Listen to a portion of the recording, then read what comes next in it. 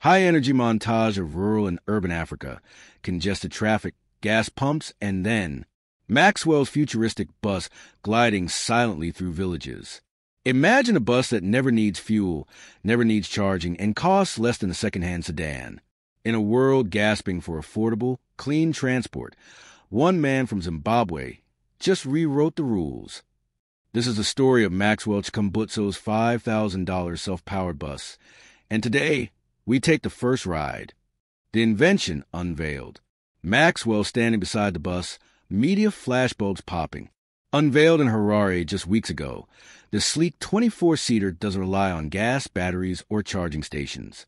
Instead, it harnesses proprietary greener power self-generation system, silently producing the energy it needs as it drives. No tailpipe, no emissions, just clean, continuous motion. Engineers across the globe say it was impossible until now. Tech breakdown. Inside, the system uses an advanced electromagnetic drive, developed over 2 decades of secret R&D. At its core is a micro-energy reactor that converts ambient frequencies into mechanical thrust. No grid, no wires. The result? Unlimited range, zero fuel dependency, and operating costs nearly 90% lower than diesel buses. The first ride. We boarded the bus for its first official test route. A 50-kilometer journey through urban traffic, village roads, and steep inclines. The ride? Smooth, silent. With no gear shifts, no vibrations, just a quiet hum and curious glances from onlookers. Local transport officials watched in disbelief. Mechanics inspected it. Still, no exhaust pipe, no engine heat, no refueling port. Economic shockwave. At $5,000 per unit, this bus could undercut traditional minibuses, taxis, and even motorcycles.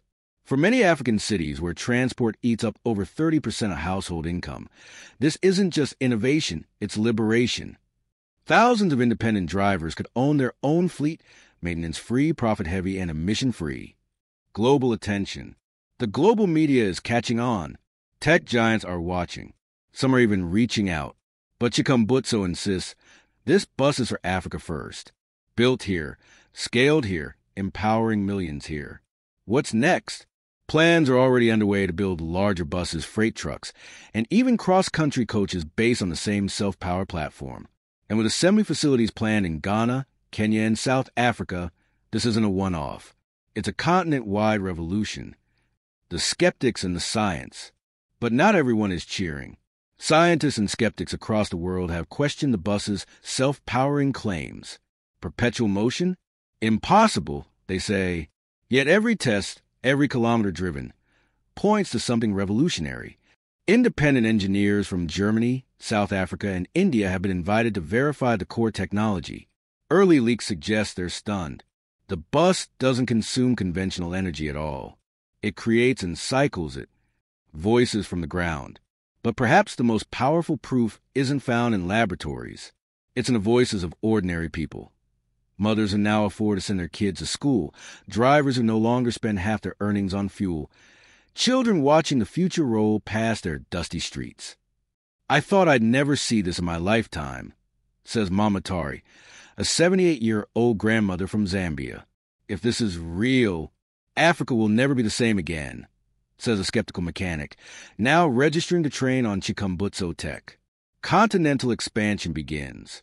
Orders are already flooding in from across the continent. Nairobi wants 200 units for public transit. Ghana is funding local assembly. Egypt's transport ministry is closely monitoring development for strategic collaboration. Maxwell's team has confirmed a new megafactory is under construction in Lusaka, with a capacity to produce 10,000 buses annually by 2026. Maxwell's vision. Maxwell Chikumbutso isn't just building vehicles. He's building a vision, one where innovation is homegrown, inclusive, and Africa-led. This bus is just the beginning, he says. If a village boy like me can defy the odds, then so can every young African mind. Let's stop importing the future. Let's start building it. And just as the world begins to digest the self-powered bus, Maxwell is quietly testing something bigger, heavier, and even more ambitious. A full-size self-powered electric truck capable of hauling cross-continental cargo without fuel, without emissions. The truck that could move Africa. Nicknamed the Rhino, Maxwell's upcoming self-powered electric freight truck is designed to haul over 20 tons across long African routes, with no diesel, no recharge stations, and no battery swaps. Insiders whisper that the vehicle uses a multi-core greener power unit GPU, a more powerful evolution of the tech inside the $5,000 bus, combined with superconductor magnetic torque array. In plain terms, this truck creates its own energy as it moves. Logistics giants take notice. Africa's logistics industry, with over $160 billion, is notoriously held back by fuel shortages and poor infrastructure. So when word leaked of the Rhino's zero-fuel capability, major transport firms started knocking. One logistics CEO told us off camera, if Maxwell pulls this off, Tesla trucks will look like a warm-up act. Rising tensions and international attention. But with attention comes tension. Global automotive giants, particularly in the West, are reportedly lobbying for technology verification before Maxwell's trucks can enter foreign markets. A report from Geneva even suggests that certain interests are trying to freeze international adoption of self-powered vehicles until new laws are created, sparking debates about innovation fairness, patents, and Africa's sovereignty in tech. The youth movement. But while the powerful hesitate, the young rise. Across campuses in Nigeria, Kenya, South Africa, and Senegal, students are building open-source models based on Maxwell's designs. A new wave of Afro-innovation is rising, blending engineering, climate action, and social justice.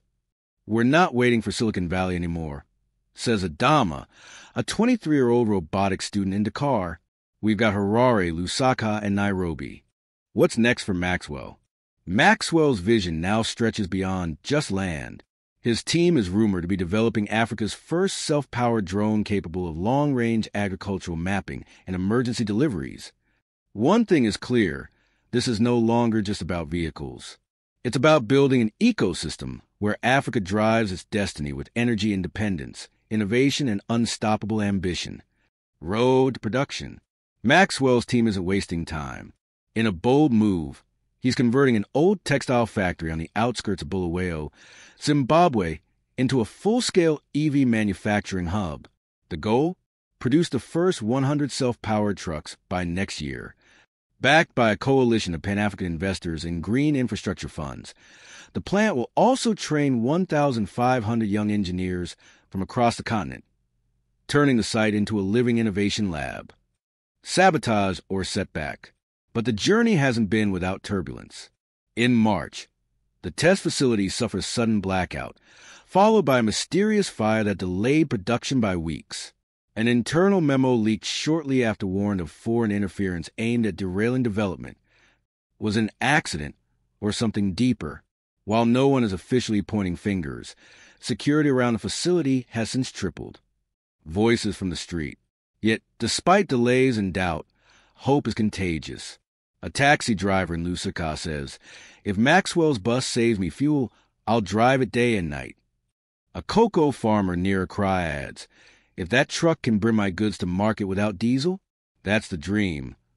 Across borders, everyday Africans are connecting Maxwell's innovation to their daily survival.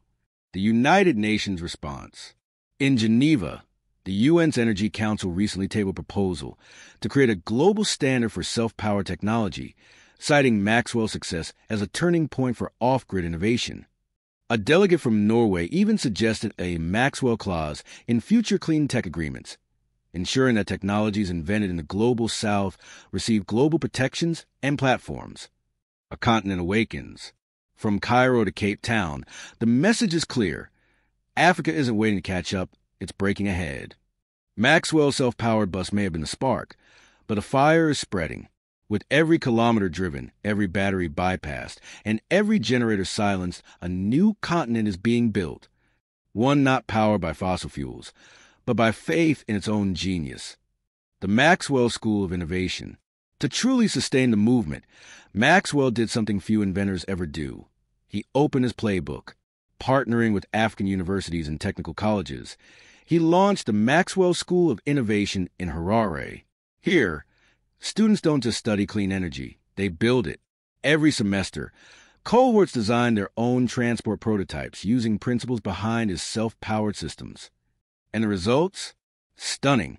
A team from Ethiopia created a drone that runs entirely on ambient radio waves. A girl in Senegal rigged her bicycle with regenerative braking that charges her family's lights. The Maxwell Challenge. Inspired by this spirit, Maxwell launched the Maxwell Challenge, a continent-wide contest calling young inventors to submit energy-free tech solutions for transport, farming, or daily life. Over 60,000 entries poured in, from solar cookers with AI temperature control to floating water pumps powered by river flow alone. It wasn't just innovation, it was a renaissance. Corporate pushback. But such a revolution doesn't go unnoticed. Several global auto giants filed legal challenges, claiming patent infringement, while oil lobbies in Washington labeled Maxwell's system a geoeconomic threat. One leaked memo from a major energy conglomerate even read, "We underestimated the Maxwell risk." Despite mounting pressure, Maxwell remains unfazed. In a viral clip, he simply said, "Africa has given the world diamonds, gold, and labor. Now we give it our mind." An unexpected alliance. And then something no one saw coming. Elon Musk invited Maxwell to SpaceX headquarters for a private summit. What they discussed remains confidential, but sources hint at a joint project on energy autonomous vehicles for Martian colonization. If true, it would mean the very tech born on dusty roads of Zimbabwe could one day power travel between planets.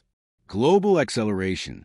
Today, Maxwell's $5,000 self-powered bus isn't just running in Africa. It's been approved for pilot programs in parts of Southeast Asia, Latin America, and even Eastern Europe. Investors are calling it the most important mobility innovation since the internal combustion engine. Critics who once laughed are now licensing. The United Nations, New York. In an unprecedented moment, Maxwell Chikumbutso became the first African inventor invited to address the UN General Assembly for contributions in sustainable transportation. Standing before world leaders, he didn't speak of victory. He spoke of responsibility.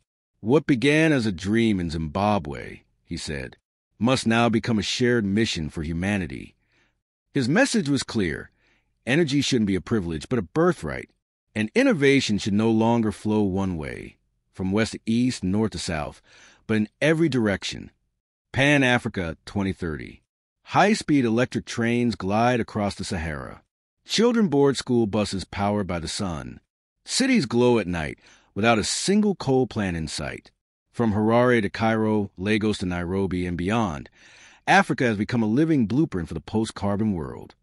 The $5,000 self-powered bus didn't just change transportation. It changed perception. It changed economics. It changed the future.